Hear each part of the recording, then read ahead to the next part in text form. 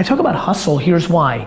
If I looked at all of us right now and everybody behind these cameras or reading this article and said, get smarter, more talented. I want you to get more talented. That's very tricky. That's unbelievably ideological advice. If I said, look, 2 extra hours of work actually has an impact on your success if that's what you're trying to achieve, that's practical. Yeah. You don't have to, but it's controllable. Work ethic is controllable. Being born with talent is not.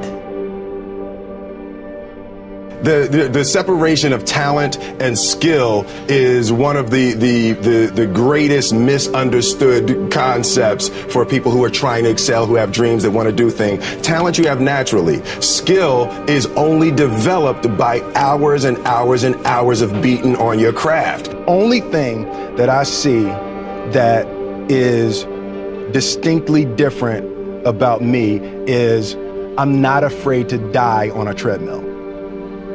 Right? I will run. You would not be outworked. I will not be outworked. Right. Period. Yeah. You know, you might have more talent than me. You might be smarter than me. You might be sexier than me. You might be all of those things. You got it on me in 9 categories. But if we get on the treadmill together, right? There's 2 things. You're getting off first, or I'm gonna die. It's really that simple. Right? It's such a simple, basic concept. It's the guy who is willing to hustle the most is going to be the guy that just gets that loose ball.